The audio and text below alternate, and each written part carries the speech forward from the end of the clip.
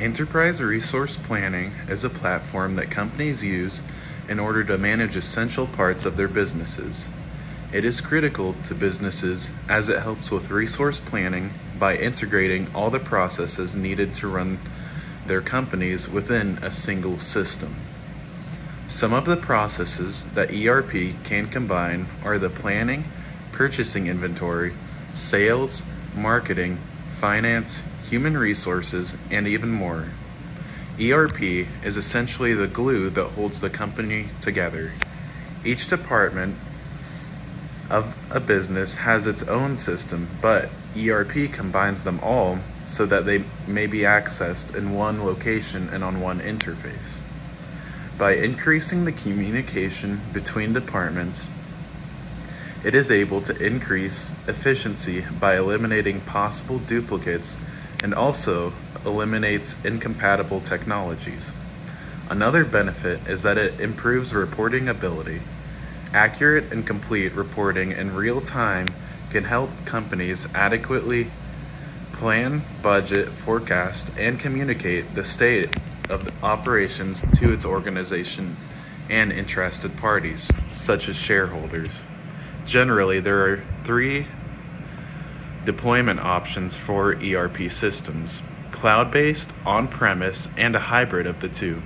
Within these options, a business can choose from hundreds of types of finance, such as finance, supply chain management, and human resource management. The components of an ERP system depend on the organization's needs. However, there are key features that each ERP should include. Generally, packages include finance, human resource, logistics and manufacturing, supply chain management, and customer relationship management.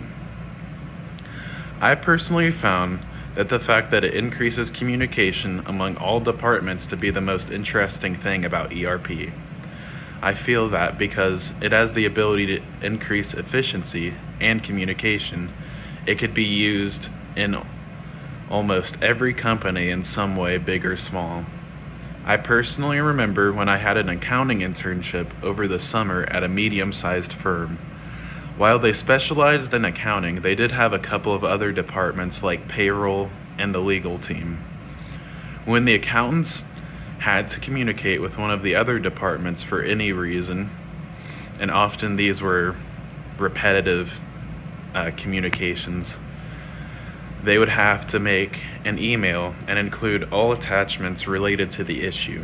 I believe that if they were to implement some type of ERP, it could have helped them to communicate more effortlessly and more quickly with each other and help not waste as much time. I believe that the most important thing someone should know about ERP is that an ERP system doesn't always eliminate the inefficiencies within a business or improve everything. The company may need to rethink how it's organized or risk ending up with incompatible technology. It is also important to know that the installation process of an ERP can be timely, and it may require some departments to have to change the type of applications it uses in order to make sure that they are compatible with the ERP software.